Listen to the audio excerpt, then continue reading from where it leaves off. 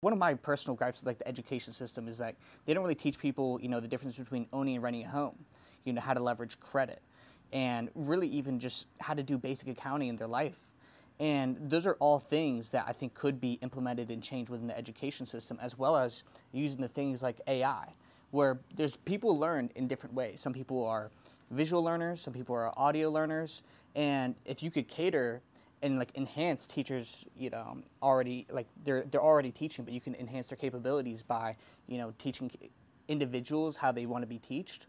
It could explode, yeah. It could. Sorry, I had to. That was a No, teaching moment. you're great. Yeah, like the education system could boom, and I think America could go to that next level. Yeah.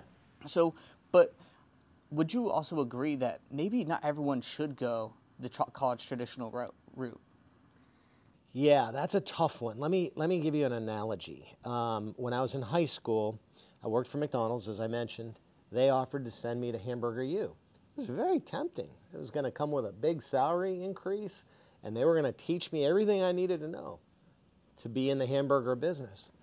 Well, yeah, but think about that. And instead, I said no. I said, thank you for the opportunity, and I went to a traditional four-year college.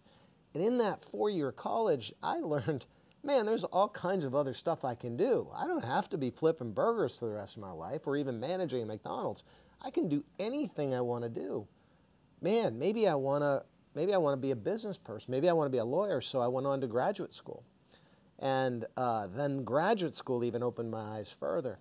Had I stayed in that McDonald's vertical, Hamburger U, I would have made more money than I ever thought I'd make in my life. I would not, I don't think, unless I ended up being chairman of McDonald's. Odds aren't very good at that. I probably, would be struggling a little bit today had I stayed in that vertical. So that's the trap, and that's what I worry about today.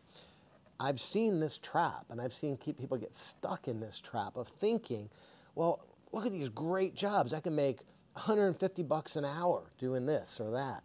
Right now, airline pilots. You can go through and learn to fly without a college degree, and you can make 150,000 bucks a year. Would you rather be the pilot up front, or would you rather own that airplane and have somebody else flying you? Would you rather be the pilot, or would you rather be on a commercial flight going to some exotic location somewhere in the world?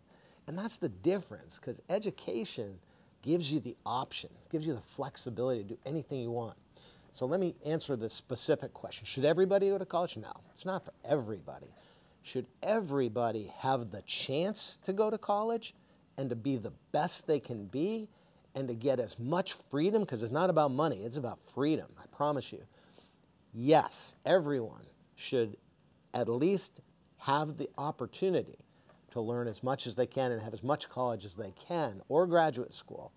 And then there's always the opportunity to default to, I'll go take this job or this career or even this vocation, which is fine.